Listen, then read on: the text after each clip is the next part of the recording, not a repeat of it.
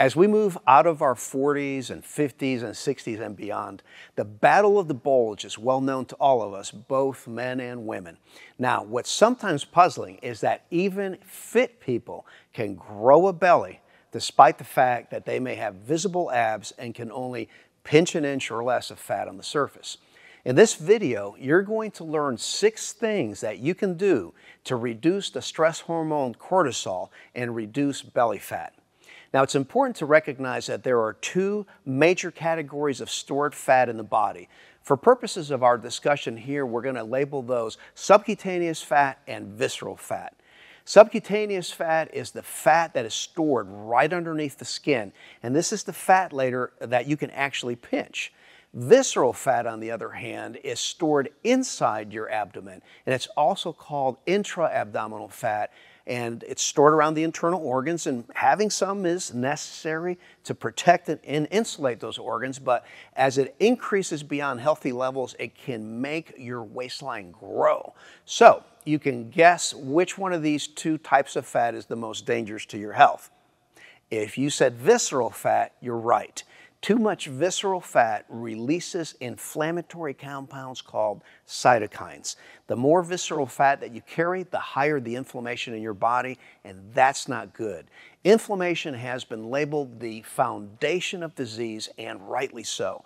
Inflammation swells the walls of your arteries and your lung tissue, and it creates an environment that is favorable to cancer. Now, visceral fat levels increase when you have excess calories in your diet or just from sitting around and not getting enough exercise. But outside of diet, studies have shown that higher cortisol levels increase visceral belly fat levels. That's a key concept. Cortisol is the stress hormone that increases fat storage, increases blood sugar levels, and decreases cognitive function. So you can actually stress yourself into increasing belly fat. So how can you reduce visceral belly fat and how can you control cortisol levels? Here's 6 things that you can do. First, exercise and work out. And remember that any exercise is better than no exercise. Resistance exercise with weights is the best way to build muscle, lower blood sugar levels, lower cortisol levels, and lower visceral fat levels. Exercise is perhaps the best and fastest way to burn off cortisol levels.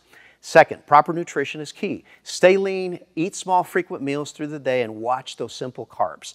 Avoid simple carbs and focus on high-protein foods. Third, be careful with stimulants, whether they come from energy drinks or coffee. Caffeine increases the stress response and cortisol levels. Now, that may not be a bad thing before a workout, but again, during the day, higher cortisol levels are something to be avoided. You may want to try black tea instead of coffee, as it results in lower cortisol levels. Fourth thing, sleep. And I don't think that people think enough about this, because sleep is the best way to recover, to grow, to replenish your body and your mind. And too little sleep or interrupted sleep can actually lead to an increased cortisol level and increased belly fat. 8 hours of uninterrupted sleep should be your minimum target. Number 5, consider supplements to help control cortisol levels. Cortisol metabolism is positively impacted by supplements such as vitamin C and phosphatidylserine and whey protein.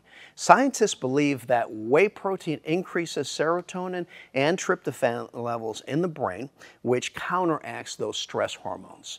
Number 6, manage your lifestyle to control stress. Big surprise, right?